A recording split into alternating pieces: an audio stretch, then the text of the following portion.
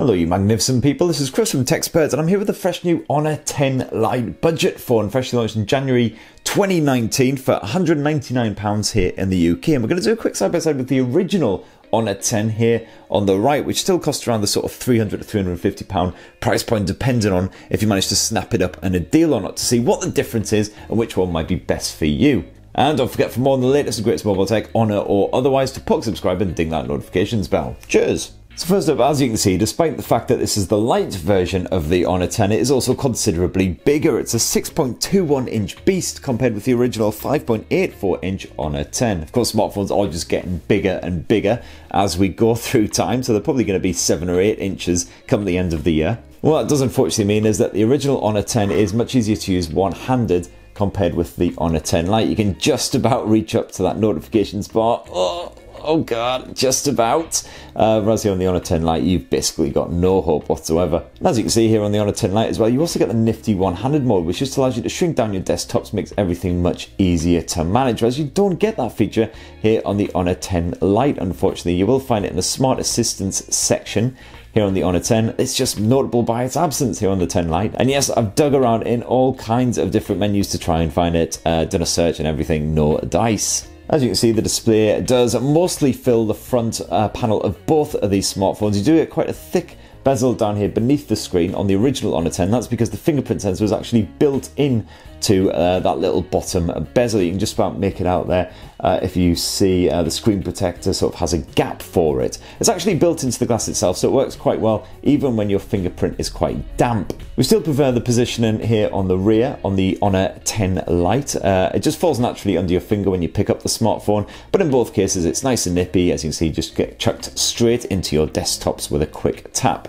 No fuss or anything. And yes, you do get a dreaded screen notch up at the top of both of these handsets as well. It's kind of a little mini mustache here on the original Honor 10, whereas it's more of a dewdrop, or as I like to call it, a nutsack here on the Honor 10 Lite. Dive on into the settings, however, and go to the display. And you'll find in there is a notch action in order to mask it from view. So you just give that a tap, and as you can see, just adds a black bar to the top of the display. So if you find it particularly offensive, you can just ditch the bugger. If we flip the phones over, you'll see they are both, of course, glossy glass rears right there, nice and shiny. As you can see, you get a lovely striation effect as you sort of tilt them towards the light. I believe this effect is only available on the blue version here on the Honor 10 and the Honor 10 Lite. Can pick them up in different hues as well if you like, but frankly this is the best finish by far. Definitely recommend it. Unfortunately, the Honor 10 Lite does seem a bit more susceptible to scratches. We've got quite a few little nicks on there after just a couple of weeks of use.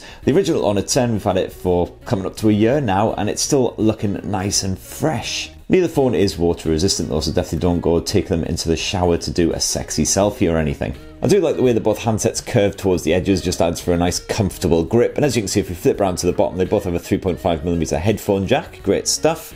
And they both have a bottom mounted speaker for your media as well. Unfortunately, the new Honor 10 Lite does sport an old school micro USB connection, whereas on the original Honor 10, it's more up to date Type-C reversible effort. If we jump back onto that display tech, as I mentioned before, it is of course a bigger display here on the Honor 10 Lite. It's a 6.21-inch compared with the 5.84, but both of them have a stretched Full HD Plus resolution. So as you can see here, if you dive into the apps tray, the tiny text is nice and crisp, no problems with clarity at any point. It's an IPS panel as well.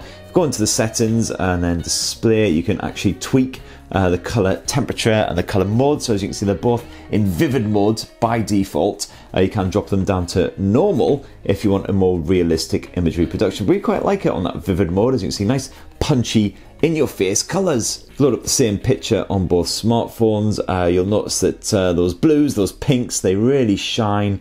They are nice and vivid and vibrant without getting truly sort of like in your face artificial. You know, there's no sickly sweetness there. They all look very pleasing to the eye. And of course, in terms of the general clarity and everything, nice and sharp imagery production on both smartphones. And if we dive once again into those display settings, you also of course get the usual eye comfort mode in order to filter the blue light at night. Just makes it again more easy on the eye experience. Now, a lot of these features I've been talking about are added by Emotion UI, Huawei's Emotion UI, which all Honor smartphones use. As you can see here, they're not quite running the same version, unfortunately. The older Honor 10 is still stuck on EMUI version 8.1, whereas you've got EMUI version 9 here on the new Honor 10 Lite, and that's sat on top of Android Pie, whereas it's Android Oreo here on the older Honor 10, but hopefully Honor 10 will get an update to Pie imminently. Then of course you get a couple of bonus features on that EMUI 9 version here on the Honor 10 Lite, such as the digital balance, which just allows you to see how much of your life you're wasting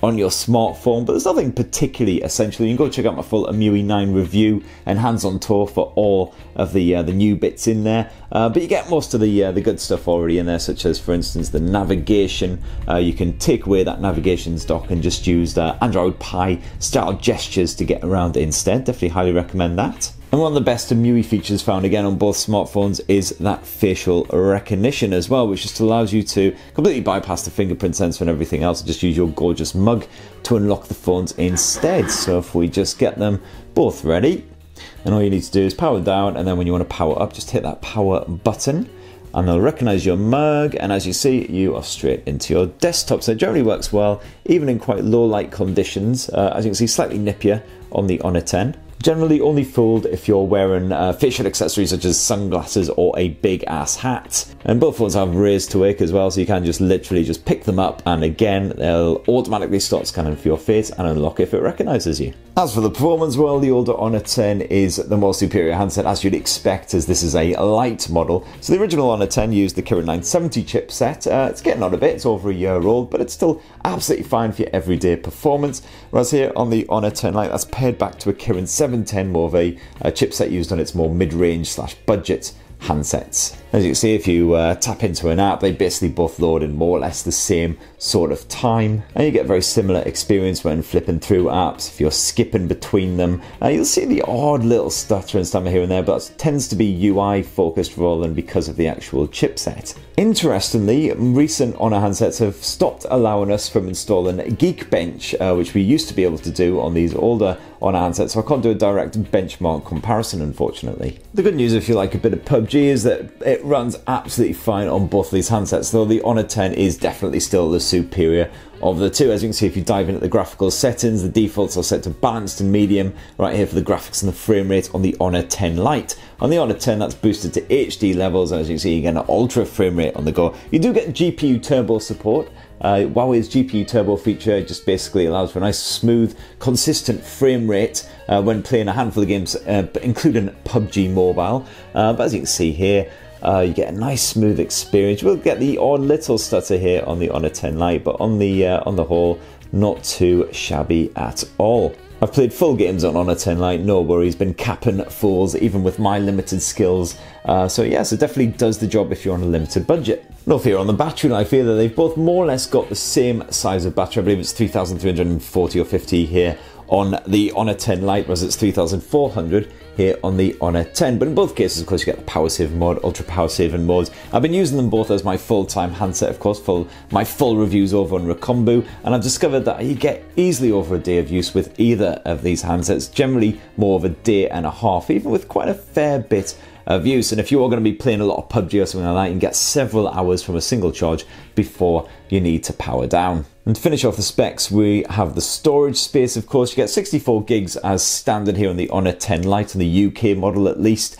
Here on the original Honor 10, you get double that, you get 128 gigs, but there's no expandable storage on the original Honor 10, no micro SD memory card support, whereas the Honor 10 Lite does support micro SD memory cards up to a whopping 512 gigs. So you're basically set for downloading all the media, Spotify tracks, Netflix, movies, etc., that you want, as long as you've got that decent sized memory card. All of which blather brings us nicely onto the camera tech. As you can see, both of these Honor handsets sport a AI camera, according to the bit of blurb. It's a dual lens snapper in both of these. The Honor 10 Lite's got a 13 megapixel primary lens, f1.8. In the case of the original Honor 10, it's a 16 megapixel, and that's again f1.8. While the Honor 10 Lite has a basic 2 megapixel depth sensor for its secondary lens, here on the Honor 10 you actually get 24 megapixel monochrome secondary lens, again what f1.8, so that'll just allow you to capture a bit more detail in your everyday shots. we jump on into the camera app, you'll see that they sport a lot of similar features, but also you get a couple of bonus bits here on the Honor 10 Lite, surprisingly. So for instance, for your everyday shots, you get Huawei's AI mode. This is basically just AI scene recognition. If you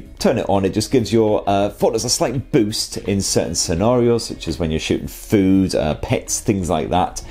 Just a slightly smarter way of tweaking the settings to get a really, really nice vivid result. Because you've got the likes of the moving images mode, you've got of course portrait mode to make use of that dual lens setup. And if you dive along here, you've got lots of other bonus modes as well that you can play around with. But by far the best one here on the Honor 10 Lite, something that you don't get in the original Honor 10, is the all-new night mode. This just allows for a nice long exposure shot in those low light conditions. So even when you're holding the phone by hand, it'll capture a really nice bright, sharp image with limited grain. It's very impressive stuff, whereas you just get the older, more standard night mode here on the Honor 10. So counterintuitively, you will actually get better low light shots here on the Honor 10 Lite. That said, the Honor 10 definitely performs better in those everyday circumstances thanks to that monochrome secondary lens. And when it comes to the video chops as well, you can shoot up to 4K resolution video here on the original Honor 10, as you can see there, whereas it tops off at full HD here on the Honor 10 Lite. Image stabilization not particularly great on either of those, so you'll definitely want to stand as still as possible. And if we jump on into the front facing cameras as well, as a 24 megapixel front facer on both of these handsets,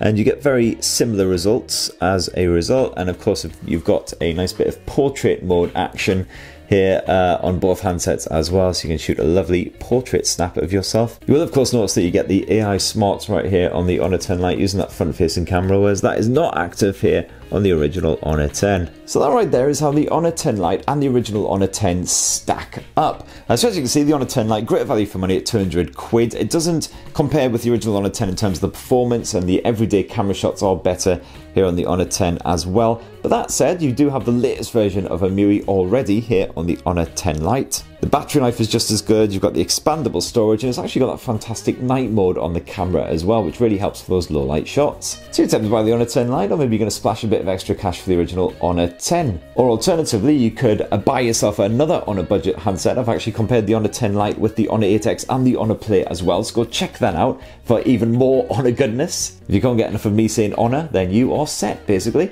And don't forget to poke subscribe and ding that notifications bell for more on the latest and greatest budget smartphones to hit the UK. Cheers everyone, love you!